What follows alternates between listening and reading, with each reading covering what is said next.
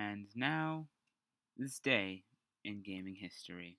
Hey, what's up, guys? Welcome to this day in gaming history. Now, before we start, this is being recorded on June 27th. You guys may have noticed in the uploading that 25th was skipped, and that was because at the time I couldn't get to it. I couldn't see it. I couldn't check on what the game releases were for that day. Well, now I figured out there's a way to do that, so I'm doing June 25th now. So, let's get started. Alright, 25 years ago on the SNES, or Super Nintendo, came Lufia and the Fortress of Doom in Japan. 24 years ago, also on the Super Nintendo, also in Japan, came Super Street Fighter 2. Very great game. Amazing game right there. On the PS2, 15 years ago in 2003, came Ark the Lad Twilight of the Spirits.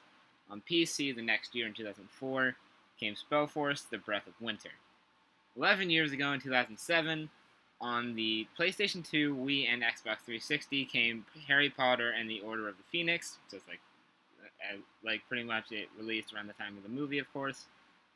Also that year on the Wii came Pokemon Battle Revolution, and on the PS3 and Xbox 360 came The Darkness. 9 years ago in 2009 came Atir Rorona, Alchemist of Arland in Japan on the PlayStation 3. Also on the PS3 came BlazBlue Calamity Trigger, that came out on the 360 as well.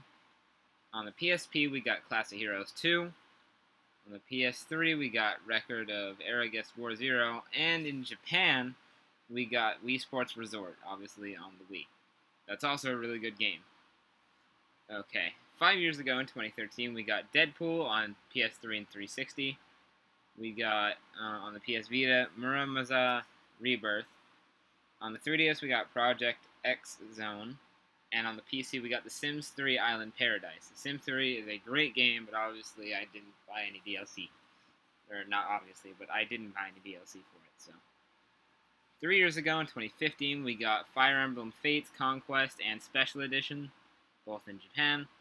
And Persona 4 Dancing All Night on the PS Vita, also in Japan.